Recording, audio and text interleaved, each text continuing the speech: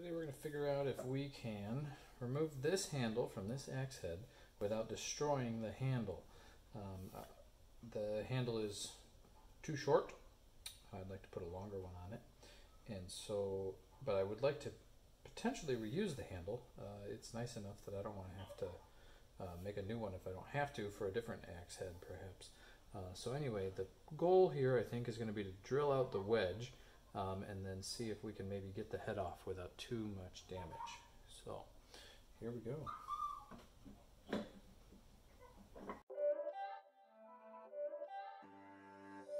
It's not a game, it's a rich thing.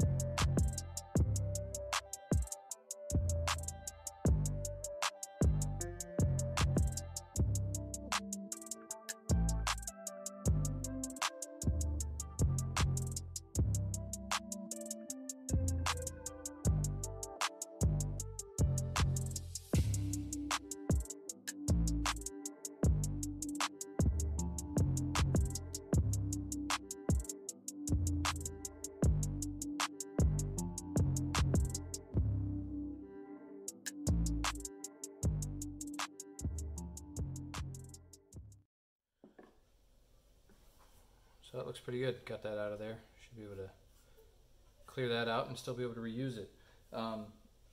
If you didn't want to save the handle, it's pretty easy to remove them. All you do is, while it's in there, so how is it sitting like this, you would just cut off the bottom right here, cut straight across or whatever you can, as close as you can to the head.